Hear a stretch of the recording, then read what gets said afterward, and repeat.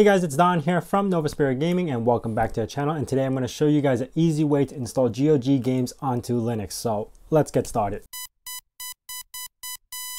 Now, if you guys are familiar with GoG.com, they actually have a lot of games either for Windows, Linux, Mac OS, Android, a bunch of stuff that you could actually download. And they also have their own software called the Galaxy or GoG Galaxy. Now, someone by the name of Wouter created the software called MiniGalaxy for Linux. And it's actually super easy to install. And this does basically the same thing for GoG games. So I'm going to pop over to my desktop and show you guys his GitHub. And I'll leave a link down in the description below. But over here, he has all his source codes if you want to compile it yourself and all the contributors on who helped with the project. Now, the easiest way to install it, and I'm running on Ubuntu 2004, head over to the releases and you could actually download the deb file.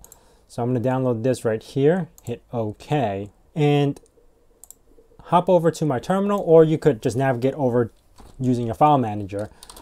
But I'm going to switch over to the downloads folder and do sudo apt install minigalaxy.deb. And that's all there is to it to get this installed. Now I'm going to run it for the first time. It should be somewhere in my menu. Where is it? This MiniGalaxy right here. You're going to be required to log in for the first time. And that is it. It's basically a very small software. Now, if you can't tell, this is all my Linux games that I have purchased. It installs natively on Linux. So if I was to say download Art of Rally, all I have to do is hit there and it'll do everything it needs to do to download and process everything and install it. That's it for that. All right, now that Art of Rally is done installing, all I have to do is hit play and that is it. I didn't have to go through the browser, download the file, figure out how to install it. It just sets everything up for me. Now, I'm not going to go through this. I'm going to close this out. By the way, if you guys are interested, that's actually a very good game, Art of Rally, especially on a controller. So I would highly recommend checking it out. Now, here's the thing. If you want to check out Windows games, you could actually go over to the three dots over here, go to Preferences, and then Show Windows Games. Now, I'm going to get an error because I actually don't have Wine installed. So if I hit Save, it's going to say Wine wasn't found. So to solve that problem, all I have to do is sudo apt install Wine. I'm going to install the development branch. Hit yes. And now that everything's installed over here, I just have to head back to the MiniGalaxy, go back to Preferences, Show Windows Games, and it should all appear without error.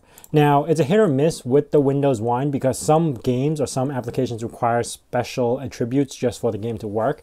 And since it's taking the generic Wine that we just installed to run it, again, your mileage may vary, but it's the same rule as applies. If I needed to play any game that's on this list that is also Windows, you're going to see a little Wine icon on the top left.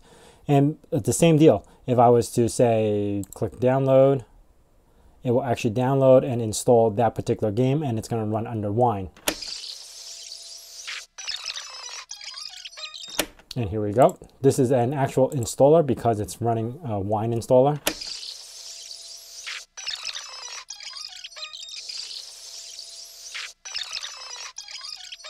And there we have it. I'm not even sure if it's going to start. Error opening video. Yep, I figured. Again, it's a hit or miss, and you might have to set up some settings into your Wine just to get certain things to work. But again, this MiniGalaxy does allow for that, and it's much easier than trying to download manually and install games. Most of the time that I run games on GOG, it's usually a Linux game anyway, so that's just my thing. Or I play really, really old games. To be honest, these games like Wing Commander 1, 2, or 3 should be ran in DOSBox and not Windows. So again, everything may vary for you. Anyway, I hope you guys enjoyed this video. It was a quick, short video on installing MiniGalaxy and showing you guys that this is a possibility. And if you guys have any questions about this, hit it down in the comments below. And if you guys are new to the channel, consider subscribing and also hitting that bell notification icon so you know when the next video is going to be out. And thanks for watching.